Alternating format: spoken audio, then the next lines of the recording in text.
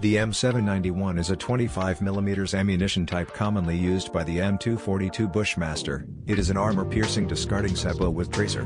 The APDSD penetrates lightly armored vehicles, self-propelled artillery, and aerial targets such as helicopters and various slow-moving, fixed-wing aircraft. It does this with its discarding sabot, which is a type of spin-stabilized kinetic energy projectile. The projectile combines a lighter sub-caliber projectile with a full-caliber propellant charge for an increased muzzle velocity, with more armor penetration capabilities. To further enhance these rounds, they typically feature a hardened tungsten core, or another dense material.